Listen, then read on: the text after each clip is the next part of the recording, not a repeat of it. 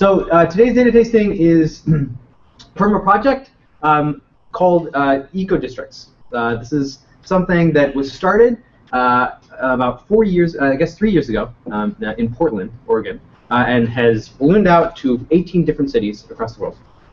That is a framework for sustainable community development, helping local communities figure out how they can improve themselves to make themselves more sustainable across a whole bunch of different metrics.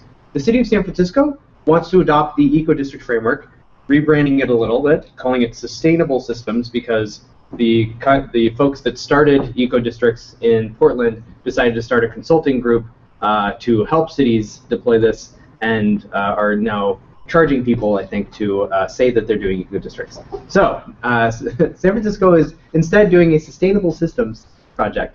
And what they've done is they've done an enormous amount of work looking across a whole bunch of data sets that a bunch of different departments collect, right? And they've organized these in 8 different metrics. So they've gone in and said, we care deeply about the following. Yes, this. We care deeply about the following things: equitable development.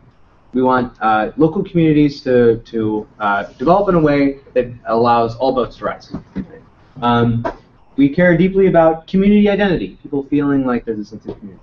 Habitat and ecosystem function, water, wastewater, stormwater, energy, materials management, health and well-being, access and mobility. So those were the kind of 9 performance areas that the city really cares about, wants to improve on. And they've defined particular objectives in each of those areas. Ensure that neighborhood investment provide direct community benefits, provide quality local job opportunities, etc. Right? And what they wanted to do is connect data that they're already collecting, that they have on their open data portal or that are in some silos throughout the city, and see if they can tie it, generate metrics based on that data to each of the objectives that they're wanting to meet. Got it? Everyone following? Great. So what they've done, what they've given us is, so far, 53 different data sets. Things like, at each community level, time spent walking and biking, transit commute time, bicycle network, right? All of these are transportation related. Distance traveled in private auto, community center access, how far you eat, right? You guys get this. And you can notice in each of these performance areas, you have different data sets. These are all shapefiles. We're not going to spend too much time on this, at least in the data testing.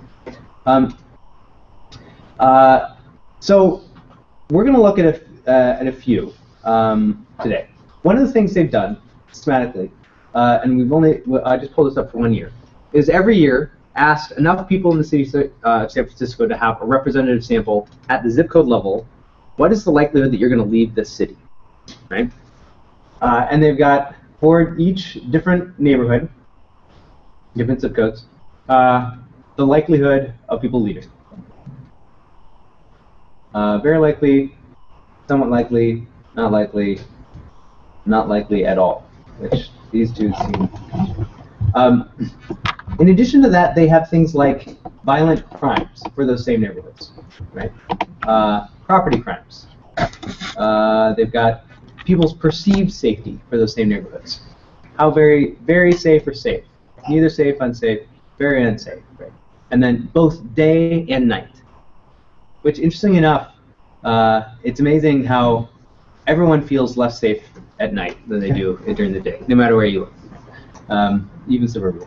And then they have those are all things you can maybe consider amenities. They also have things like amenities, like for each neighborhood, natural area acres, public artworks, number of murals, stuff like that, right? And one of the things they would love to be able to know is, how do all of these things around attributes of a neighborhood affect your likelihood or people's likelihood of leaving the city?